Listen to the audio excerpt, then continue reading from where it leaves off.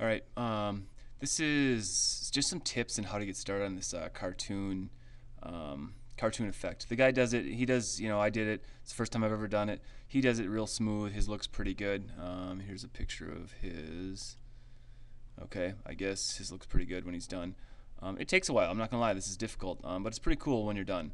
Okay, so if we go back and take a look, here's mine. Not even partially done. Here's one of the tips. Don't choose your whole body. Okay, just do the face. This is really time consuming and there's a lot of drawing. So here's what mine looks like. Not even done because I decided I was trying to do the whole body, but here's my cartoon effect. Okay, as much as I want to get done for right now. Oops, it's too far.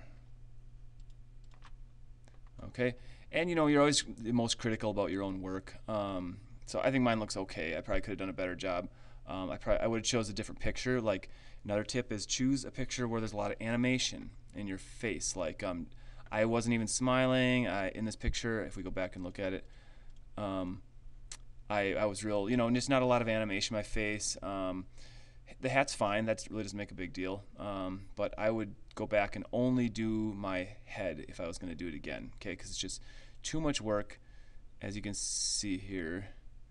Too much work and too much drawing to try to include everything. It takes a lot of time. So that's a tip. Another tip is use natural lighting. Okay, when you use a flash, there's going to be spots on your face that are more lit up, and that becomes more of a pain later on to kind of fix.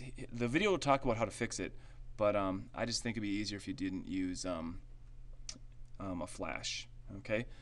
Another thing I wouldn't do is, and these are all things from experience from doing it, not use such a thick brush. I used, I think, it's probably not even still on here, but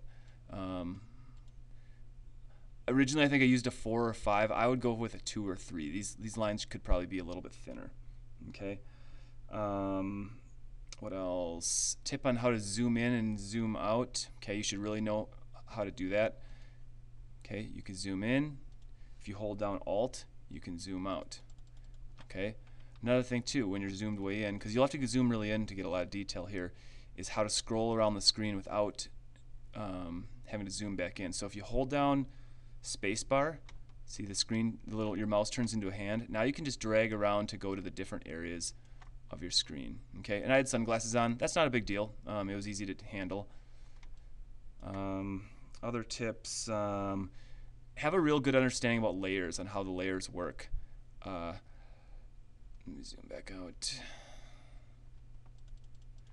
Okay, because you're going to be constantly wanting to turn off and on layers. Like here's layers of that was trying to fix some of the shadows. Okay, here's just the painting layer without my my lines. And here's all of them back on.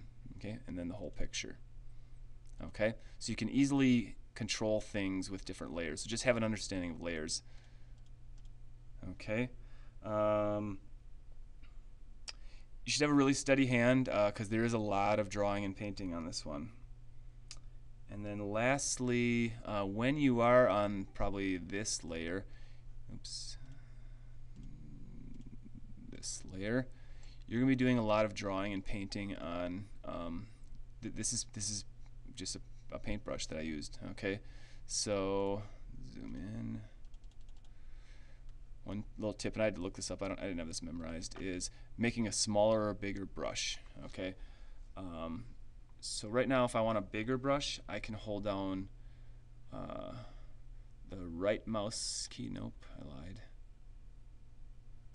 Hold down the Alt key and the right mouse key, and I can drag to the right, makes it bigger, and the left makes it smaller. Because that helps, like, when I'm here, I want a big brush to kind of handle a lot of this big stuff. But once I start getting here, I don't want to go outside those lines. So I want to shrink down my brush and even more to get real fine detail because I don't want to go outside those lines like that. Okay, because that would make it look really sloppy. Okay, so that's I'm pretty happy with it, I guess, for the first time doing it.